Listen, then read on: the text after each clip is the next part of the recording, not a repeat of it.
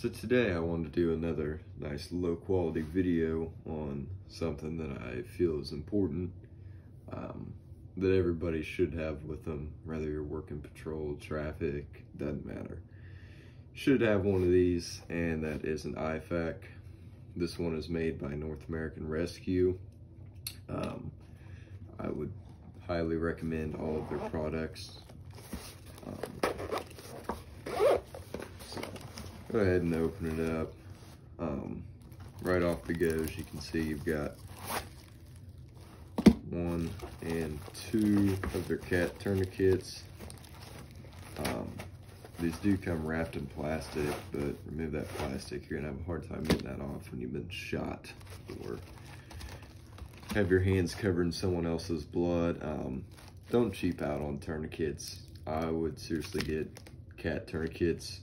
I would not buy any of the, I don't want to necessarily say gimmicks, but the lesser respected tourniquets, such as the Rat's tourniquet or knockoff Amazon cat tourniquets. Next, we have a chest seal. It's a 2-pack, so 1 in the front, 1 in the back.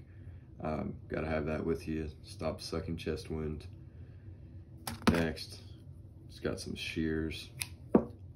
Pretty straightforward. There are actually some instructions, yes, instructions in here for if you're not sure how to use some of these things. I kept it in there just because, why not? But I'd really suggest going to either an EMR class, which is a week long, I've done that, or go to a combat lifesaver class, either one, just to get you a little bit more familiar with a few of the things. They also have quick clot on these, or in these, excuse me, 2 of them, which I've heard mixed reviews on use, don't use. I don't know, I left them in there. I've never used a quick clot before on anyone. I've only ever used tourniquets and Israeli bandages in real life situations, so I can't say for sure how well a quick clot is actually going to work or not work. Set those to the side. They do send you with an emergency blanket. I did leave this in there as well, just because I'm sure a lot of you guys are aware that have worked them. You know, you have those nasty J4 fatal accidents and there's bodies out in the open and you need to get those covered up, so these work pretty well for that. I don't think I've ever used a survival blanket for anything else. So next in line there, you do have 2 pairs of gloves. You have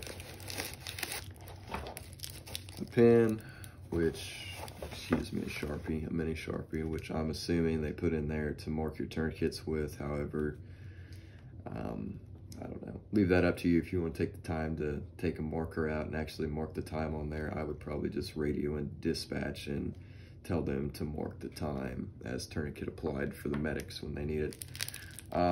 You also have a nasal airway. Pretty straightforward, pretty easy to use. I'm sure probably everyone here has stuck one of these down their friend's nose in the academy at some point or another.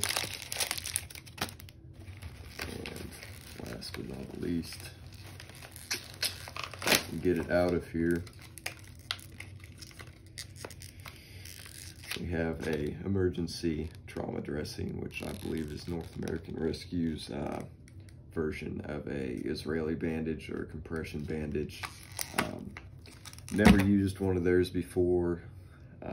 All the ones I've used came directly from our ambulance barn. They're pretty good about hooking us up with extra stuff when we need it.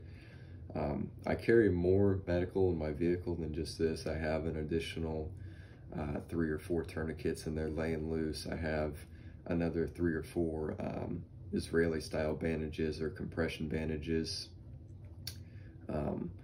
That's really just about it that I carry, and that's mainly just for a mass casualty event, which, you know, it doesn't have to be like, say, a school shooter, but, you know, even a nasty car crash that's multiple vehicle, you know, multiple people injured. It's good to have you know, that many extra tourniquets and compression bandages with you for that type of stuff.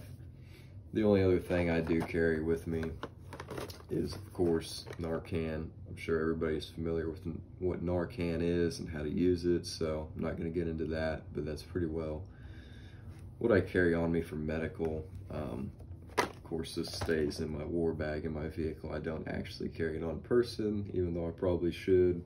I don't. The only thing I carry on person is a tourniquet. So